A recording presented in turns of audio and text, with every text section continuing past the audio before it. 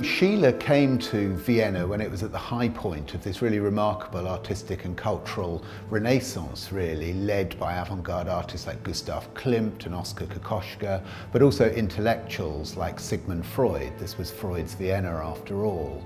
And Schiele did something rather remarkable. He rose, in a sense, to the top of that culture during his short career, depicting the human figure in a way that was just totally unprecedented, with a stark and frank honesty, figures that are often very explicit in their nakedness, that seem to speak in certain ways to those Freudian ideas of sexual desire and sexual drive as being fundamental to human nature. It's hard to look at a Schiele and not be made aware of the bodies that we all inhabit. It's not an anatomical illustration, there's a real sort of empathy that he creates in his expression of the body. There isn't a single fashion illustrator, probably, or draftsman artist who doesn't look at his work and kind of sigh, but also just look at his work and get inspired. What motivated Schiele is his love of women. He loved everything about the female form, the female sort of persona, and having that kind of direct relationship through the pencil and the paper with his model.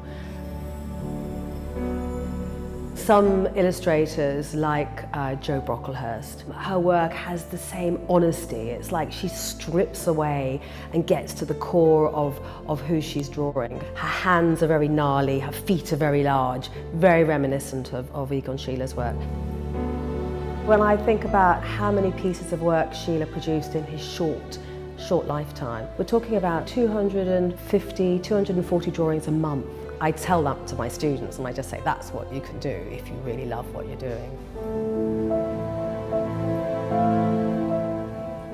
One of the aspects of the exhibition that I think is most interesting is how his nudes develop over what is essentially just his 8-year career. So he dies very young at the age of 28. He has this remarkable breakthrough year in 1910 where out of nowhere he starts to produce figures of really extraordinary power and sometimes anguish, often highly erotic and sexually charged.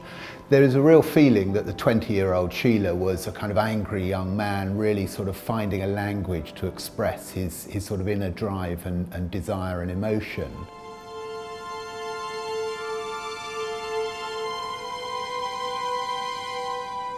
When we were planning the advertising campaign for this exhibition, that the London Underground found almost all of the works in our exhibition unacceptable in their raw form.